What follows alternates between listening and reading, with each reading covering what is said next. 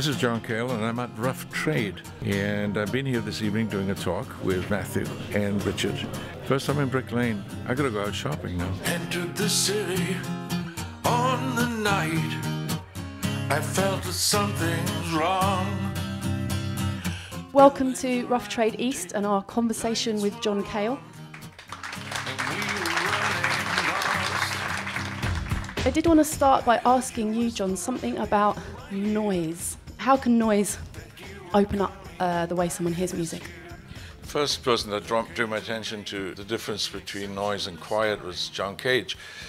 European culture kind of ingrained in everybody that the concert hall was sacrosanct, and you went in there and you sat and you tried to focus on, and you had to be quiet and listen to the music, and that's the only way to really enjoy the music.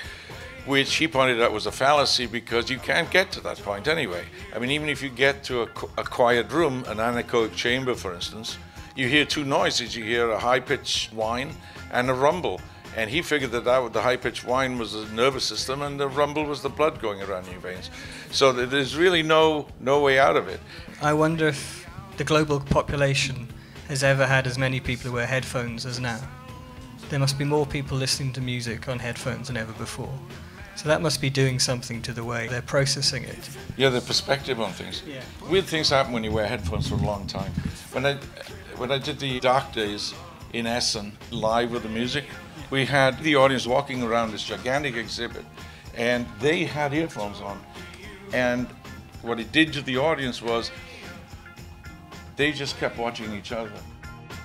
Noise really is like a sat-nav for your view of what you're looking at and what you're listening to.